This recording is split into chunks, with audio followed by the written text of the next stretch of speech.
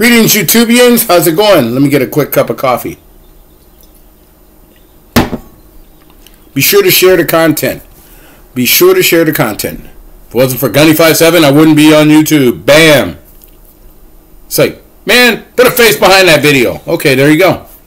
Today's subject is Glocks. Glock, glock, glockity, glock, glock, glock, glock, glock, glock, glock, glock, glock, glock 17. Glock. Glock 17. Full size. Love it. Okay, easy. Take it apart. Boom. That. Look at that. See? Took the frame apart. Oops, I broke it. Yeah, right. The thing is, if you're going to own a firearm, it's good to know what you're dealing with inside the gun, not outside the gun.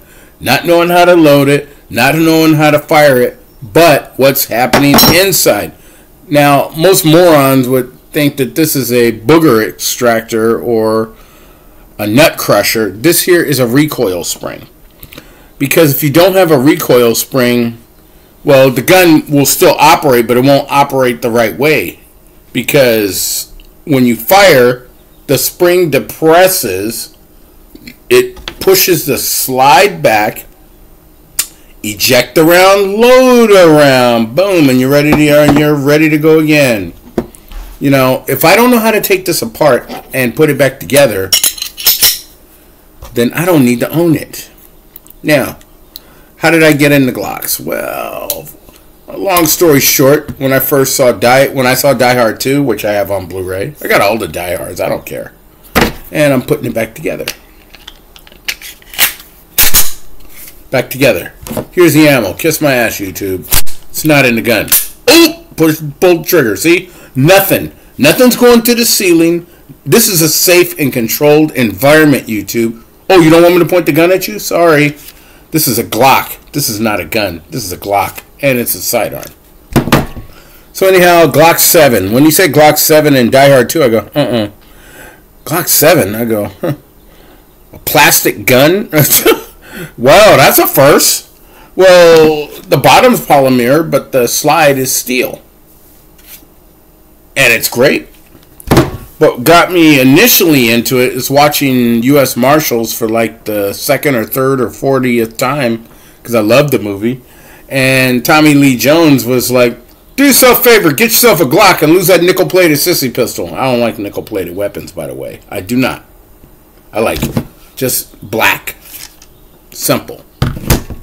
So anyhow, that resonated in my mind. The 2011 incident, and next thing you know, I fired it. Well, I fired a Glock 19. I rented it, and then the magazine, I fired it, and ammo hit the ground. I got a few laughs, and I'm like, yeah, very funny. And so then I watched U.S. Marshals the same day that I went to the range. And then it hit me in the head again. Tommy Lee Jones. Do yourself a favor. Get yourself a Glock. And I said, okay. If he has a Glock and he trusts it, then why wouldn't I? Okay, that's just his character. I'm sure Tommy Lee Jones has guns. But the thing is, it's like I said, okay. So I went back to the range and I checked out the 17. And when I checked out the 17 fit more comfortable in my hand. Safe, unsafe. And then I said, okay, I'll make my purchase someday soon. I didn't wait too long, but then I got it. Glock 17. I mean, this is a simple gun. Simple.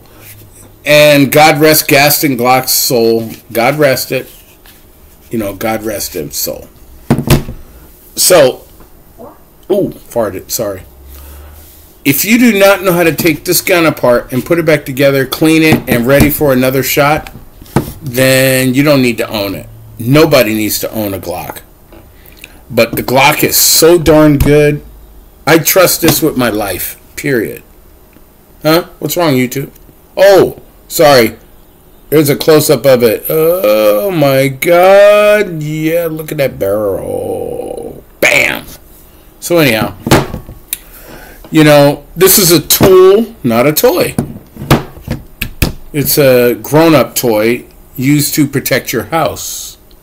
Or whichever you prefer to protect. So, the thing is, if you're going to get your first gun, you know, get a Glock.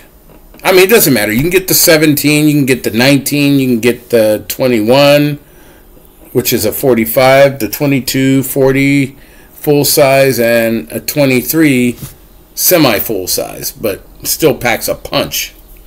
But, you know, 40 caliber round is nice, but the thing is, I'm not really... I got two types of ammunition, 9mm and shotgun shells. I do not need to complicate my stockpile with an extra ammo. I can't do it. Ooh, damn. Them eggs really kicking in. So, the thing is, just consider, you know, never make your ammo selection complicated. And that's the reason why I have a 9mm Beretta, and I have a Glock 17, Tommy Lee Jones, 9mm, a Shield, 9mm again.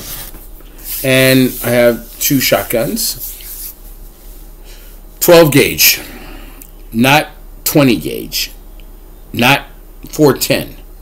But I do have shotgun shells too. Who knows? I might have more. You never know. But the thing is just never overcomplicate your ammo. Never overcomplicate your guns. This here is pure and simple. Pure and simple. See that? A Glock is a rock. This thing really puts out. So just remember, do yourself a favor. Get yourself a Glock. Yeah. People say that they're ugly. This gun's not ugly.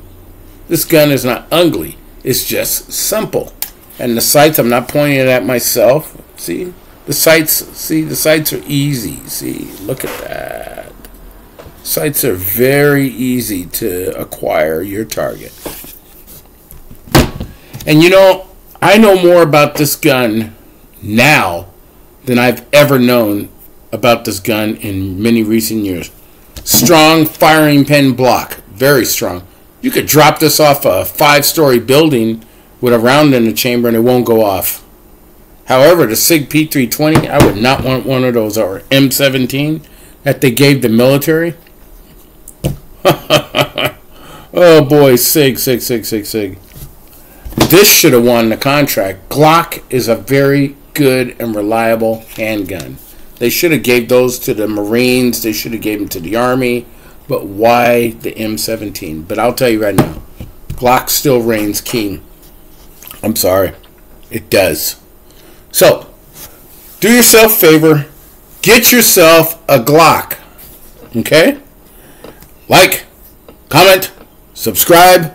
Subscribe to T Electric. Subscribe to Trey57. I call him Gunny. I do. You don't. Subscribe to DI's. And head on down to Yoki Stirrup. There you go. So anyhow, this is today's lesson. Get yourself a Glock. Glock 17. Preferably. This is what's comfortable for me. Easier to aim. Easier to acquire a target. Boom. And there you go. Take care and be safe. Bye.